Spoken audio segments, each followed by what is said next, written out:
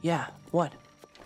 Oh shit, here we go again. Alright, shipping folks, we're back at it again with the final Finn relationship in Adventure Time. That's right, we're talking about Huntress Wizard. Though they don't take up a lot of time in the series homestretch, I think Huntress Wizard and Finn just really exemplify not just Finn's character growth, but the evolution of the show in general. And I also appreciate how it fleshed out a fan favorite design. Because yes, Huntress Wizard was in this show, but we really didn't know jack about her until she started dating Finn. And near the end, I'll also dive into the contentious conclusion that is Adventure Time's finale. And if a show that puts so much emphasis on Finn's love life could end without giving us a solid answer to who you would end up with. From a simp to a man, let's talk about shipping in Adventure Time. Now, for context for how Finn got it to this point, check out my other videos on the crash and burn that was Finn dating Flame Princess. Because while Finn dating Huntress Wizard is a long ways away, that journey to him meeting her really starts here. Before jumping off a cliff into trauma,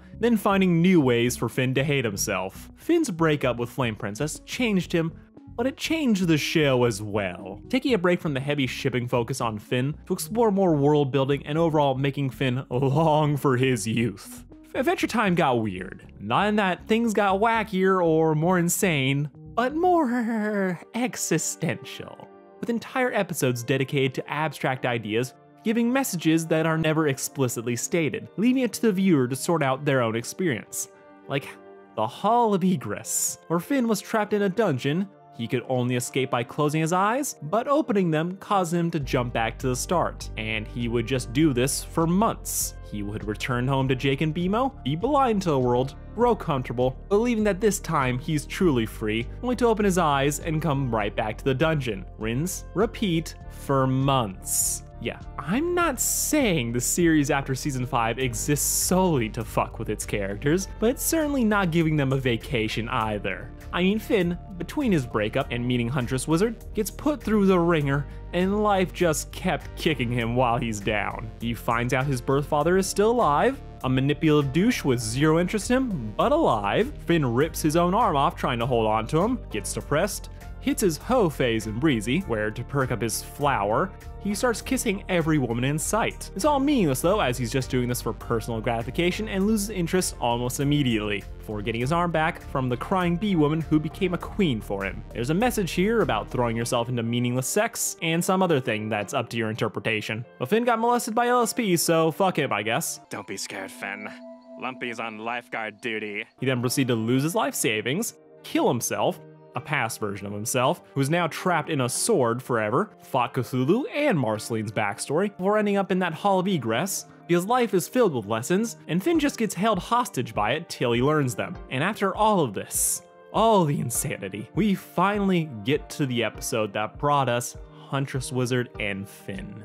Now, I can't undersell what a curveball this pairing was, as up to this point, HW served as a cool-looking but thoroughly disposable background character. She appeared a few times, doesn't do much else. And she was such a minor character, she basically existed in the realm of near-crack pairings, with zero screen time with Finn giving us no reason to think that she would get shipped with the blonde boy wonder. This all changed with Flute Spell. Now, over 3 years after his breakup with Flame Princess, the new character finally joined the fight. The episode proper has Jake being his dumbass self, having no idea what his brother is doing for 2 weeks, only to find out from the local worm that Finn has a new lady friend. Huntress Wizard! Yep, he claims that he's just trying to help her out find her old master / possible ex-boyfriend by playing his flute.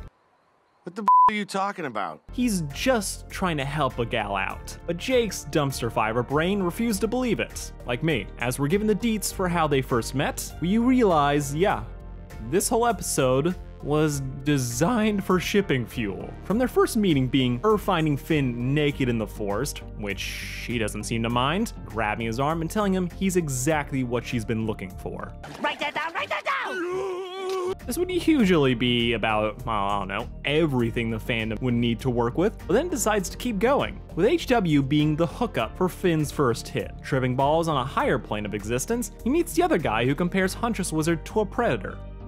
Okay, we don't know her age, but I swear that came out wrong. After that though, it's time to pork. Hey! Good work. The song still doesn't work, so Jake just tells them to duet, summoning the guy. Attracting forces come and go. It's the way of the world. I still can't tell if you guys dated. And then thankfully we get the reveal that this isn't a platonic thing for Finn, but it wasn't for her either. What? My flute spell was for you too.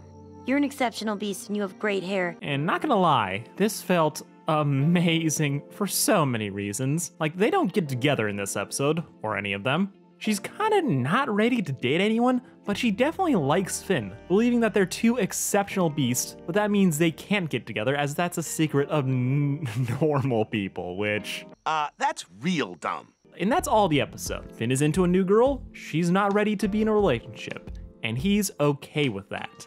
It peppers in a bunch of small moments so you know the reveal's coming, with Jake serving as the perfect audience insert as we rabidly demand for more content. It leaves the door open for something else down the road. Finn doesn't chase her like he did with Flame Princess or go sob in the corner like with PB. This episode really just goes to show how much this kid has grown. There even being hints that Finn has lingering trauma from his last relationship, as rather than just asking the girl out, he buried his feelings and said he was just trying to be her friend. The kid saw how pursuing what he wanted caused such a disaster last time, so he overcorrected. When he saw that she liked him, he was fine with letting her go when she showed that she wasn't ready. And Huntress Wizard, oh Huntress Wizard, you majestic stallion. This episode was a shot to the arm for the fandom. The shipping nonsense that had so consumed the show had kind of died down by this point, but to have this renewed attention brought a lot of people back on board. Huntress Wizard was a non-character before this, so they basically had to create a whole new character for just this episode. And it was all great. From her straightforward, bordering on blunt personality, but sprinkled in with these small hints of a softer side that comes off as just a little bit awkward. When she first meets Finn, she demands answers and threatens to shoot him, and he tells her to try as he is, quote, really agile when he's nude. And I love that because it just shows that they are on a similar wavelength in a way that Finn really didn't have with any of his previous love interests. Flame Princess could be passionate and fun like Finn, and would absolutely throw down. But she wasn't a warrior. She liked destroying things, but didn't get that obtuse enjoyment of confronting a challenge and cutting it down. And this is where our LARP couple were in perfect sync, with Finn being the adventurous swordsman while HW the consummate archer. They made for a perfect battle couple, with Finn's dumb but giddy approach to adventuring meshing well with HW's, who may be trying just a bit too hard at sounding philosophical. He's a bit of an idiot, while she's better at hiding it and is still a bit of a dork. Having dedicated her entire personality into being a huntress, hanging out and talking isn't her strong suit, which just makes it adorable. As we see when her birthday gift for Finn is a literal elk's heart, saying it has metaphorical and emotional significance while giving Finn this giant smile.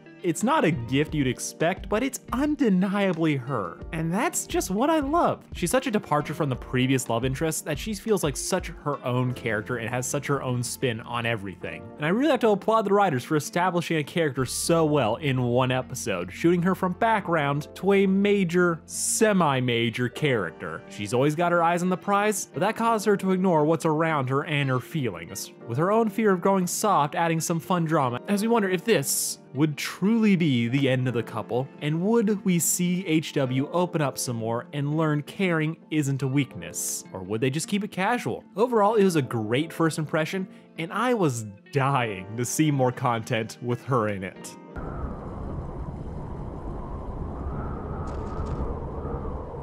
Well, this sucks.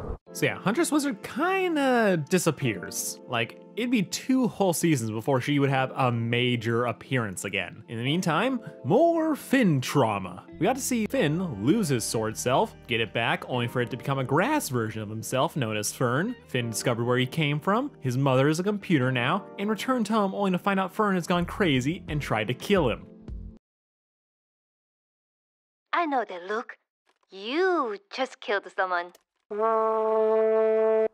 And that's only the tip of the iceberg. Huntress Wizard would return in the 10th and final season to help Finn get out of his post-I killed Fern funk. The resulting guilt made him unable to kill anything. HW had to snap him out of it by putting her own life in danger to force Finn to choose between his guilt and ethics, or her. We both know you're totally in love with me.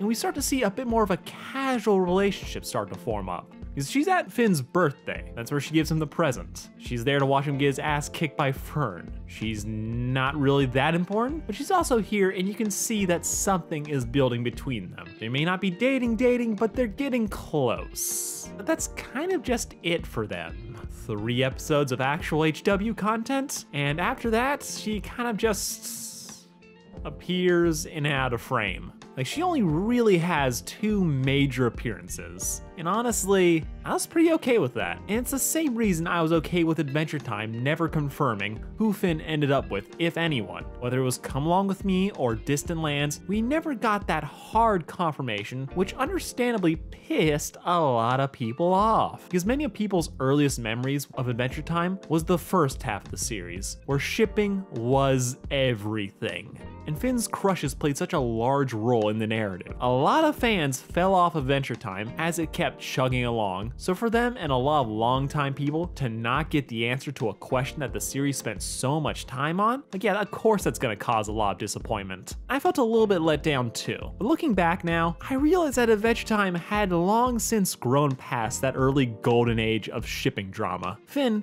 had grown out of obsessing over every girl he had a crush on. Finn's story after Flame Princess was one of self-discovery and growing from a hormonal teen to a young man who realized the futility of war. He still had crushes and relationships, but those relationships didn't define him. It was his experiences, finding his family, losing his arm, making his peace with Fern. He moved away from the blissful power fantasy of being a hero, where all the ladies want him and he could solve all of his problems with violence, and moving into the complicated yet fascinating web of misery and introspection that we call adulthood, where simple solutions are few and far between, where villains aren't just two-dimensional parodies. And I found that growth amazing. And while I do wish we could have gone a hint to Finn's final date, I'm content with the journey that brought us there and the friends we made along the way. And it's in that mindset that I found Huntress Wizard to be perfect for the limited amount of time she was in the story, as everything about her paints her in an elusive yet cool light, with her own emotional hangups keeping her from committing to anything.